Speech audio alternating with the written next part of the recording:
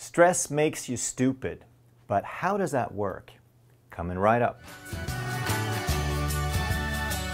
Hey, I'm Dr. Ekberg with Wellness for Life, and if you'd like to truly master health by understanding how the body really works, make sure that you subscribe and hit that notification bell so that you don't miss anything. So most people have probably noticed at some point in their life that when they're stressed, they just don't perform the way they usually do.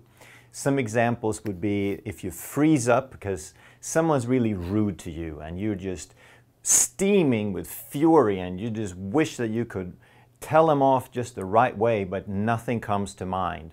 And then an hour later you think of all those clever things that you should have told them, right? Or if you are nervous, if let's say you're afraid of public speaking, you're really uncomfortable and you get up there and you feel like a deer in the headlight and you just freeze, you're tongue-tied, can't think of a single thing to say. So in both of those cases, it's a form of stress that makes you stupid. Your body changes priorities in those cases. So what's happening is stress is the same thing as a fight-flight activation of your nervous system. Your nervous system has two branches. It's called the sympathetic, fight-flight, or the feed-breed, which is parasympathetic.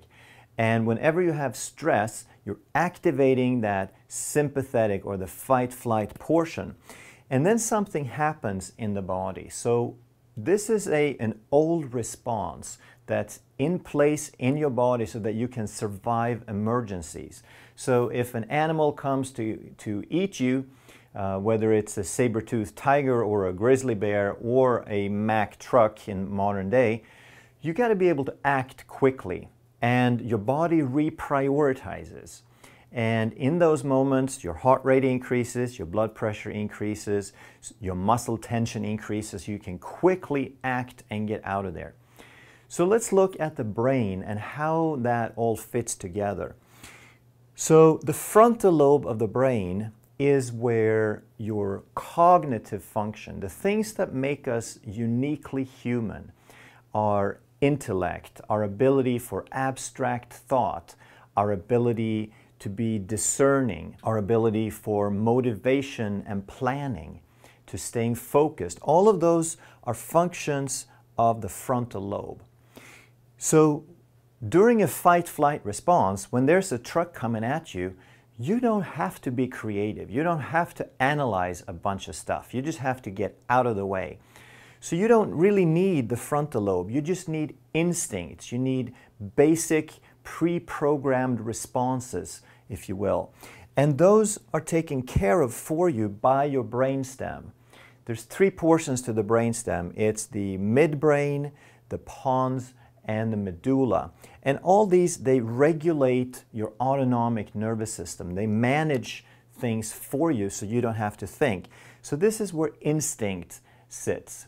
This is where instinct comes from, so that you're able to raise your blood pressure, tighten your muscles, and get out of the way quickly because you don't have time to analyze a bunch of stuff. So what happens in a stressful situation is your body reprioritizes. It says, in this moment, we don't need to be really clever and thoughtful and analytical. We just need to act. So the blood is reprioritized. The blood flow is what carries the oxygen and the resources for the brain to do what it does. So it says, we don't need this right now. So it reduces the blood flow to the frontal lobe, to the thinking portion, and it increases the blood flow to the brainstem so that we can act quickly. So that's great when it's a wild animal, but it's not so great if we get stressed in other situations where we'd like to be functional. But there's a fine line also, because sometimes if we're really, really relaxed and lethargic almost, we don't really perform that well. So there is a different scale of brain frequencies.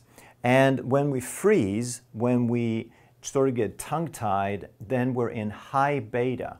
We're trying to get something done. It's kind of frantic, but nothing's happening. That's indicative of high beta. In beta and SMR is when we perform the best. This is when we have to do some action. We have to interact, we have to talk, like what I'm doing now, is primarily in beta and SMR. I'm not really nervous, but I'm focused trying to get the message across, so I can't be lethargic. And if you're having a speech, if you're in a business meeting, you want to be calm and confident and productive. And this is in beta and SMR. So a little bit of nervousness, a little bit of sympathetic drive can be a plus. It can make you perform better. But then there is the other end of the spectrum where we have creativity and insight. If you've been mulling over a problem, and then in the morning when you wake up, or at night when you fall asleep, or when you're just sort of shifting out of dream state, then it just comes to you. That's insight, that's spontaneous insight. And most creative people, most innovators, most scientists, they can attest to the fact that most insight comes in a state where you're not really paying attention, where you're really, really relaxed, almost drowsy, almost just coming out of sleep. And that's right between theta and alpha. Those are slower frequencies. Alpha is associated with relaxed learning and meditation. Theta is associated with shifting into dream state. So in these frequencies, when the sympathetic is completely offline or virtually completely offline, that's when we have these creativities and insights. High stress, we tend to freeze and get nothing done.